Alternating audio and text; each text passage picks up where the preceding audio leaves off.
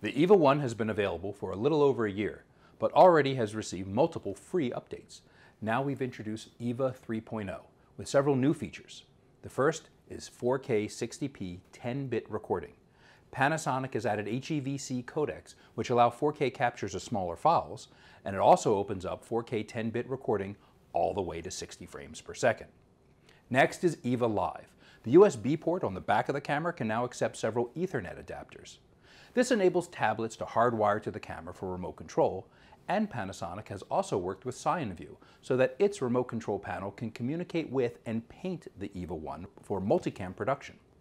We call the next feature Quick Switch. Let's suppose you need to quickly change between shooting modes. Press an assigned user button and a menu appears of preset shortcuts that you've saved. Select one and in seconds you've reset the camera, change frame rate, recording mode, resolution, color settings, everything in the menu with just a few steps. Another user button can also switch the camera in and out of variable frame rate for slow motion.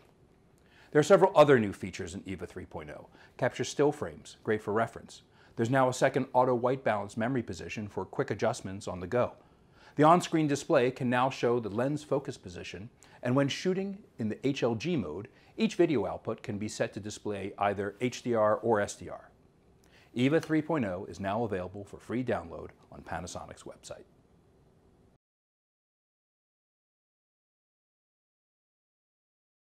Panasonic.